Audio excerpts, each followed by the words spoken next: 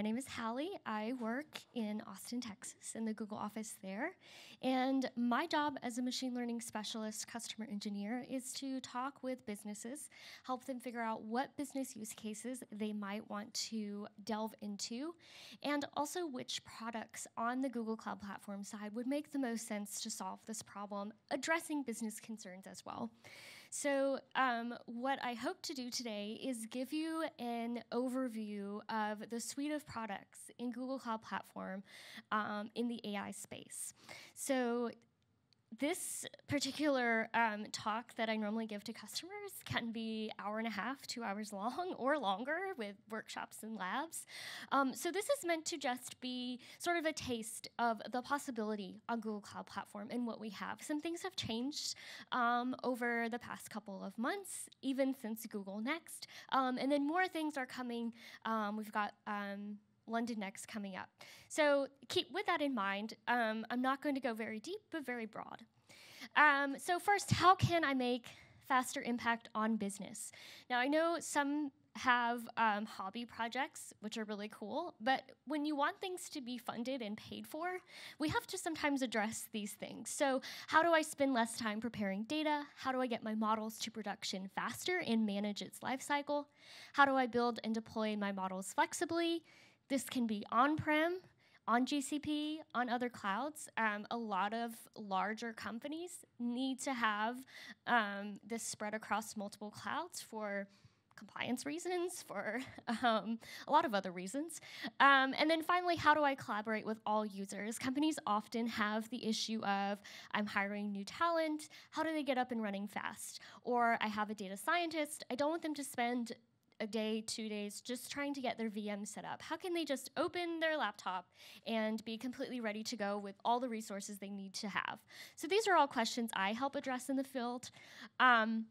And the AI platform, we believe at Google, helps address most of these. So one is build once to deploy anywhere. So the AI platform supports Kubeflow. If you haven't heard of Kubeflow, it's Google's open source technology to build portable AI applications that can run on-prem, on GCP, on other clouds as well, without significant code changes.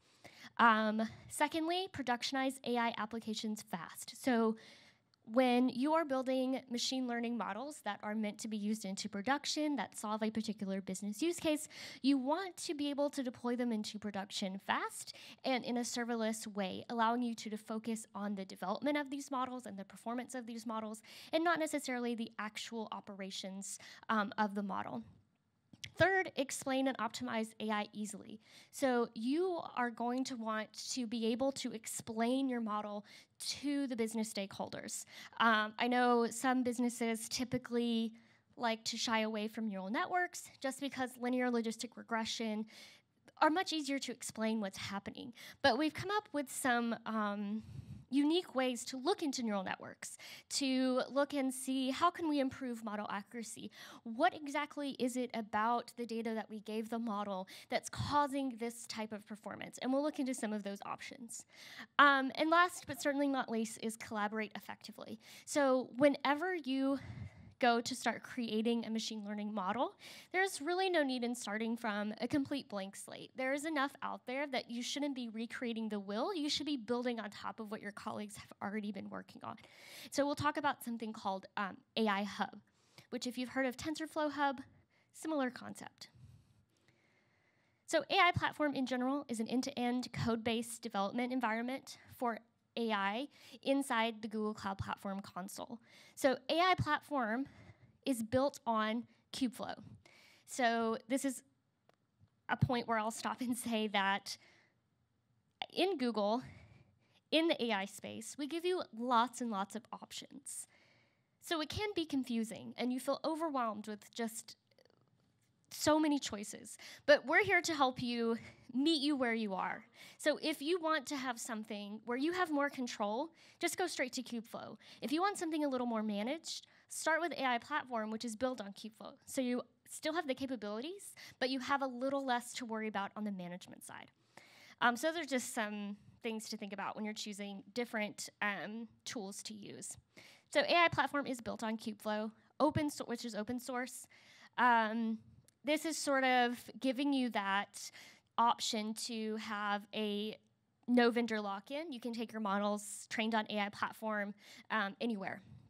You can also run your models on-prem or on Google Cloud. And then you can also have access to things like TPUs and different accelerators for larger machine learning models. So this is an overall structure of the tools at Google. So at the bottom here, we have AI Hub and Kubeflow on-prem. And then one step further is all the things we've talked about for AI platform. There's data labeling capabilities. There's built-in algorithms. You can bring your own algorithms to train on AI platform. You can serve these models as well. You can even train within an AI platform hosted notebook. Or if you need very particular VM image that's related to deep learning, you can just open that up. Everything is already there. You're good to get going right away. And I think the most important piece of this is when you're talking about business use cases and actually getting it into production is its integration with all of these other pieces like Cloud BigQuery, where you're going to have your data warehousing, Cloud Data Flow, where you're going to be transforming your data in a much larger scale for production, Cloud Data Prep if you need sort of a UI for data cleansing. And then, of course, Cloud Data Proc if you have a need for Hadoop and Spark clusters, and then Google Data Studio if you have a need for a BI dashboard.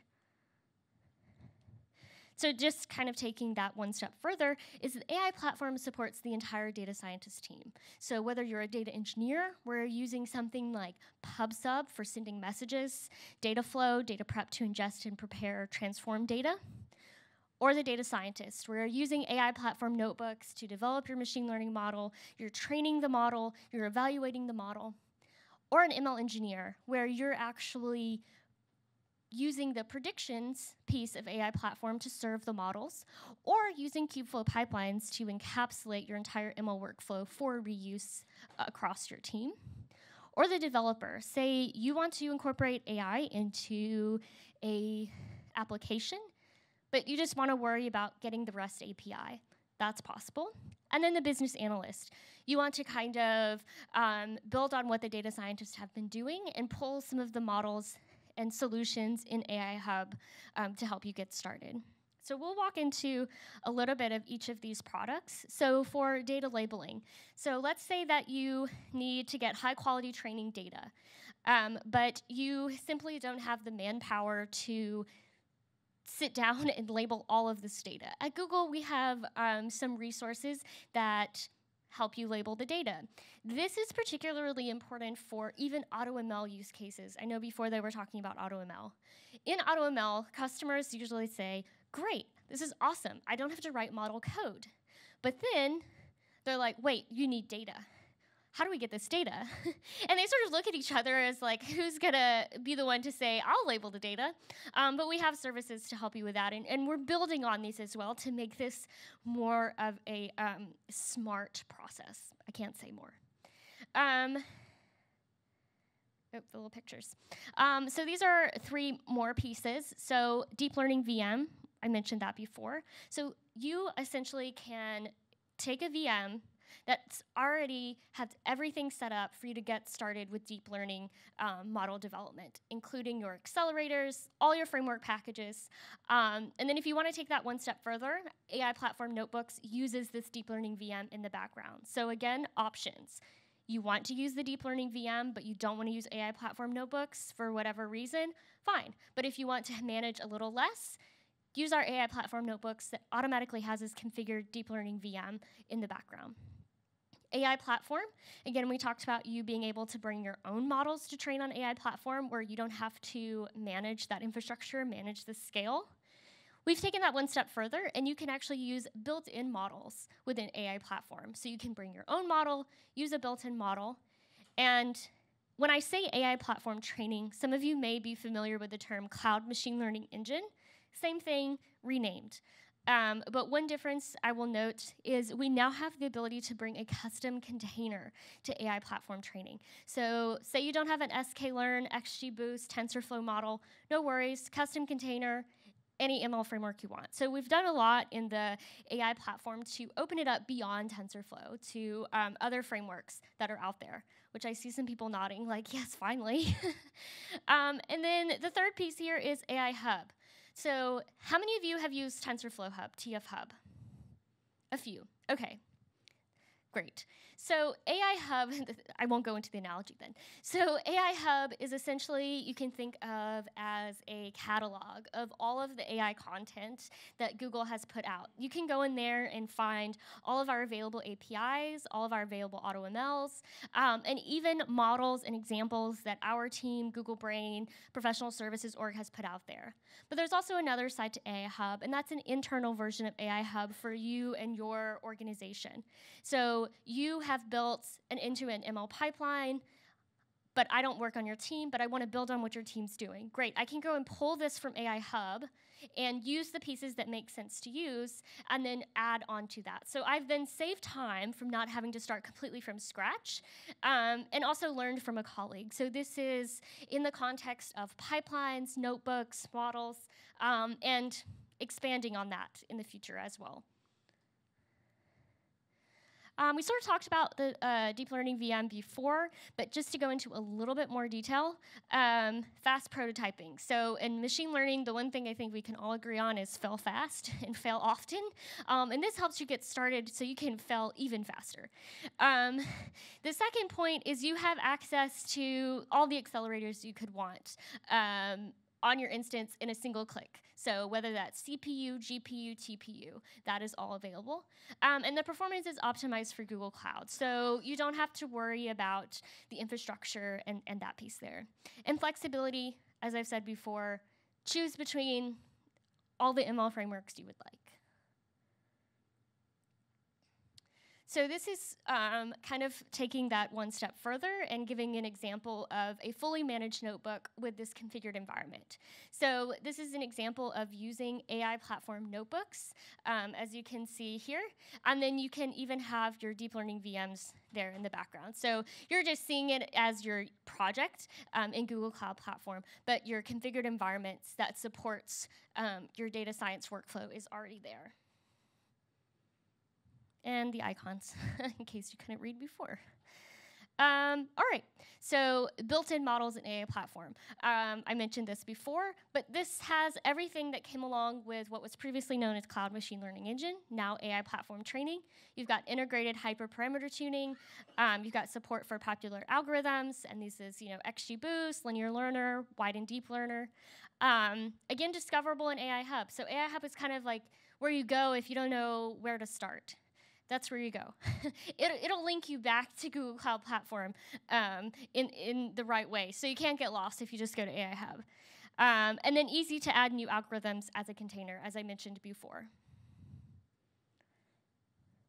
So the serverless training via AI platform. So let's say you've looked at Kubeflow, you really like Kubeflow, but it's too complicated as a data scientist to think about managing all of that. Great, just go straight to AI platform. You're using Kubeflow underneath.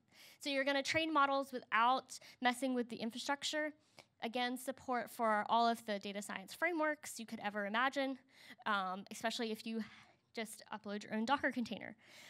You can leverage distributed training on the latest GPUs and TPUs to finish your jobs faster. So I say that sort of in italics because I think sometimes people are a little bit amazed that you can have this managed serverless training with distributed GPUs, but it is a possibility there.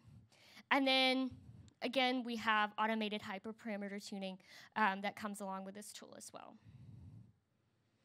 And if you still are thinking, oh, maybe I do want to use core Kubeflow, you have on-premise training using Kubeflow. So there is some infrastructure abstraction where Kubernetes can manage all of the underlying dependencies and resources, and you get that additional piece of being swappable and scalable. So you're sort of exchanging between the library of machine learning microservices to deploy your training and prediction jobs. And again, this is have it your way. Burger King, right? So run wherever you want, GCP, on-prem, whatever makes you happy, whatever makes the most business sense. And this is a screenshot of the Kubeflow interface. So this is an integration of TFX tools within Kubeflow to analyze your models for bias and drift. So it essentially lets you compare different model runs with just a couple clicks. You're going to be able to compare your ROC curve and different configs and parameters right there, and also see the differences within each of the model runs. So you're not just kind of trying to guess and remember, okay, well, what did I actually change with run number 2.3? I don't remember, but it's going to be there for you. And there's also a way to click out and to automatically go to TensorBoard for more metrics if you want. A little bit more on this looking into your model behavior piece is on AI platform. I believe someone before me talked about the what if tool, so I won't talk about that, but this is another tool, because at Google we do things 3 different ways and they're all great. So this is way number 3, I guess. So whenever you're training and serving predictions within AI platform, there is a way to kind of look into your neural nets and understand the behavior. So, understanding a model's behavior is critical because of these 5 reasons. 1, you want to explain why an individual data point received that prediction. Why is my model performing this way? Oh, it's because of this little pesky data point. And you're able to kind of see and debug that odd behavior from a model. Then you can refine a model or data collection process. I think a lot of times we blame the model weights for a model's performance, but I think most oftentimes it's the data. Even though we don't want to admit that, because I think for most people is the most dreaded part of the job. Number 4 is verify that the model's behavior is acceptable. And I think this goes back to some of the earlier presentations and conversations. It's such a simple point on a slide, but that point could probably take months in discussion. And then number 5, present the gist of the model. So you're getting a little bit more insights. Here is an example of a chest x-ray. And you are seeing that, oh, there seems to be a disease here on this chest x-ray that we've detected with the model. But if you zoom in and adjust the contrast, you're able to see that these are actually pin marks by the physician. So this is just a little glimpse into sort of the, I guess, like aha moments that you have in trying to modernize some common processes with machine learning. Could just be pen marks. So having something to kind of double check this process that's going to be a part of everyone's lives, I think, in several years. We wouldn't want pen marks to determine whether or not I have chemotherapy, right? So you want to have these extra layers of checks and balances there. So when you are serving predictions on Cloud AI platform, prediction service. This is a lot of words. And the acronyms don't really make sense, so I just keep repeating the same word. You get an analysis with every single prediction. So you simply choose which explanation method you want to use when you set up the model, and then Cloud AI Platform Prediction Service will tell you on every prediction how much each feature affected the final result. So here's an example of analysis for individual examples or the whole entire model. I won't go into specific details, but you get the idea. More information is better. On the right-hand side, that's actually when the data has been looked at in BigQuery. So I don't know how many of you are familiar with BigQuery, but it sort of speaks to how each of these tools are connected. You might then hand this off to a data analyst. So the whole life cycle is sewn together.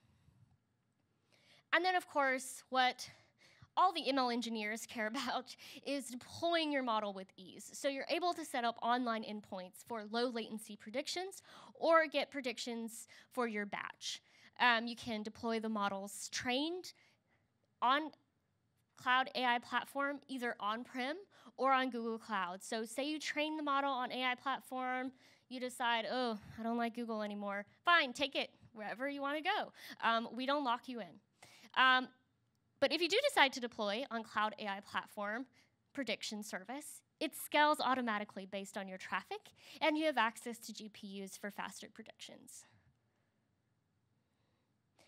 This is a window inside what AI Hub looks like. So if you are a developer, kind of walking down the whole life cycle of a ML team, you can easily search for capabilities and with a one-click access the REST API for our cloud APIs. And I don't know if someone has talked about this today, but we have out-of-the-box APIs, no ML training, no data needed for things like vision, natural language, video, the list goes on. But that's all can be found and located within AI Hub.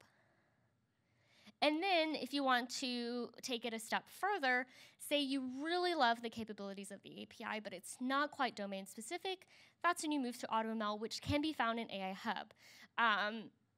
I won't dwell on this because I think the presentation before did a good job talking about AutoML, but this sort of spans between the developer and the data scientist role. I do want to take a moment, though, to talk about AutoML tables. So let's say that you are a data scientist, you're a data analyst, and you have looked at AI platform training and you think, okay, well, I don't want to start with a bare model. I've got really structured data. What else is out there that can sort of help me get to a deployable model faster? Well, we have something called AutoML tables, and I single it out because all of the other AutoMLs are for unstructured data. This is the only one for structured data, and it's guiding you through the end-to-end machine learning lifecycle of structured data. It's going to help you define your data schema and target, help you analyze your input features, and it's sort of meant to work best when you just give it really dirty data. Whenever you don't focus on cleaning this up, it's meant to understand how real data looks and sort of has these guardrails to help with that process. It has built-in UI for evaluating your model behavior and, of course, deploying your model to get predictions fairly simply. So I didn't want to go into too much detail, but I did decide to leave this slide in here because this, I think, is something anyone who deals with structured data struggles with. So AutoML tables will help you automate the feature engineering for things like numbers, classes, strings, nested fields. And then it's resilient to or sort of provides guardrails for imbalanced data, missing values, outliers, highly correlated features, high cardinality features like IDs. So essentially think about it like your manager's over your shoulder watching you code, right? So you're getting this guidance automatically in this tool. So you're not just sort of making guesses. And then we have another tool within this whole AI platform suite of tools for data analysts, data scientists, machine learning engineers, and that's BigQuery machine learning. Again, this allows you to build models for structured data, but this lets you write machine learning models in SQL. And the number of models available is expanding beyond linear and logistic regression. Things like matrix factorization is available. And then if you are a data analyst and you are really like interacting with your Looker interface or your Tableau interface, perfect. BigQuery ML can be your backend to that. And you can go on as normal with your favorite UI. So just in summary, the last slide I had here is why AI platform? Why did I sort of go on a tangent from data analyst, data scientist, ML engineer, data engineer? Why is all of that important? It's because you want to make the most out of your existing infrastructure. So with AI platform, you can build on GCP on-prem without any overhead or compromise. So you can get started quickly with the infrastructure. You can also get AI to production faster. So whether you start from a quick start model, whether you start from AI Hub, an API, AutoML, tables, BigQuery, you're able to kind of look and see and spend the time where it makes the most sense. Like, I don't want my data scientist doing something with structured data if it can be easily done with AutoML tables. Let's use those people for building something really more complicated. So it's about shaping the business in the way that gets you to production faster. And then third, accelerate AI adoption across your organization. So with AI Hub, you're sort of creating this log of everything you've been doing in a searchable format, and a way that you can just with one click take that notebook and automatically open it up into AI platform with a deep learning VM in the background to get started quickly. Thank you.